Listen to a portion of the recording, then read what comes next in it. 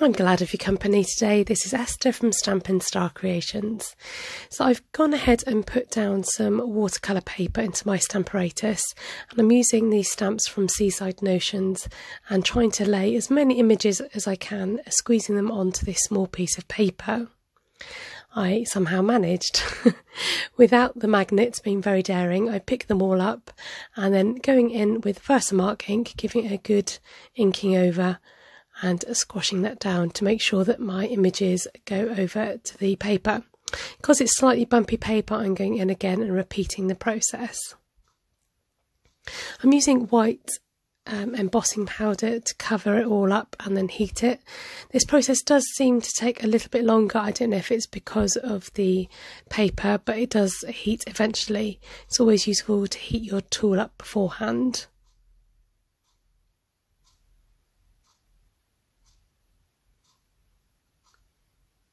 So grabbing out all my watercolour pencils available to me from Stampin Up, just so I can get a good range of the different colours, and trying to kind of stick to this kind of nice nautical colour palette. So using the Calypso Coral and mixing it with Flirty Flamingo. And then for this shell, using the Calypso Coral again, I wanted to make it look fairly realistic and to get those stripes in there. So although you can't see the detail very clearly at the moment, it will start coming through once we put the water on. So for the sand dollar, I'm using crushed curry, and then I touch up the centres and around the edges using Cajun craze.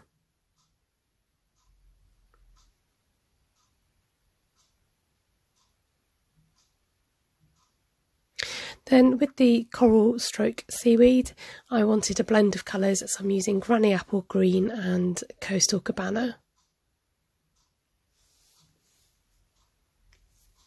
Then for the seahorse, I decided to have a mixture of deep reds, purples and pinks.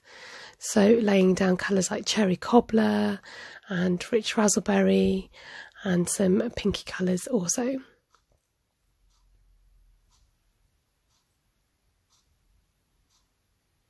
I decided for this I would use some paintbrushes. I'm waiting for my new aqua pens to come, and I thought I might get a bit more detail with a thinner brush, and then later with a flatter, broader one.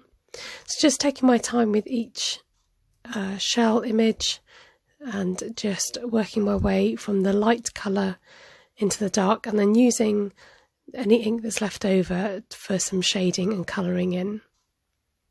I really wanted to keep those kind of stripy looks on this particular shell.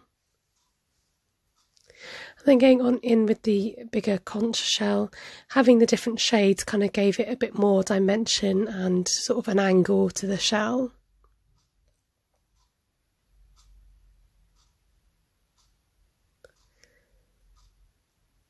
And here you can see the other colour shining through.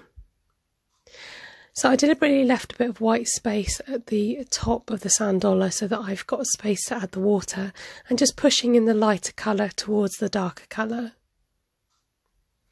And then the blending worked well using the two different shades of green and blue for my what will be seaweed.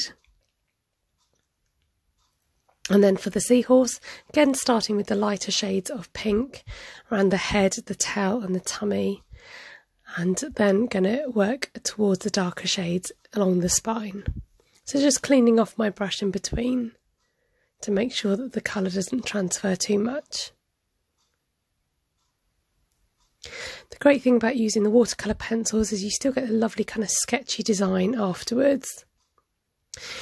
So I wanted to create a watercolour background, or a sea background, so I'm using all my different shades of blue and just wanting to blend these colours in together, but have sort of different shades and different hues of blue. So using that broader brush, just giving it a wash over with the water across the whole thing.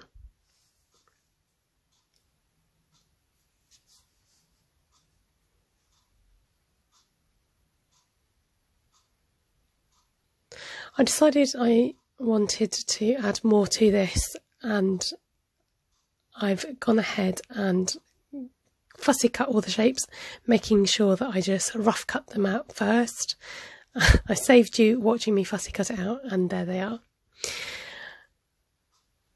So I wanted then to add more to the background.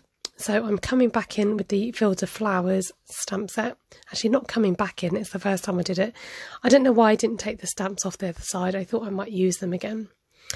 And then I'm using the nesting dies. It's not the largest one, but the second one down, because that's what fitted onto the page.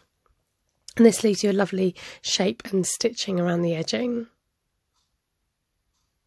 So after I put down my images just for placement and to see where they go, I thought, well, wouldn't it be fun to have bubbles coming out of the seahorse? So rather than using the whole stamp, I've just partially stamped, otherwise there would be like a complete bubble accident happening here. And it was just right, just a few bubbles coming up. I wanted to incorporate more black in the background so that you've got that contrast of the silhouette compared to the images at the front. So again, using more Field of Flowers stamps to do that. I'm partially adding the dimensionals, some along the top, and then gluing the bottom half so that you've got bits sticking up and sticking down. Once I've done that, I'm just going to add it onto matte and layer it onto a piece of black card. And then I pop in a Whisper White insert just so that you've got space to write on the inside.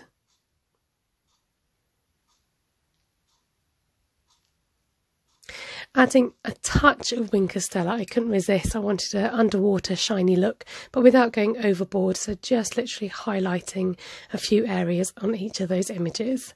I'm desperately trying to show you, but I don't think it's actually showing up on this particular video. Thank you so much for joining me and watching along. I hope you enjoyed today's tutorial. Please let me know if you give it a go yourself, and let me know your thoughts by leaving a comment below. Give me a thumbs up if you like this, and don't forget you can subscribe to my channel for more videos. Take care and have a good day. Bye.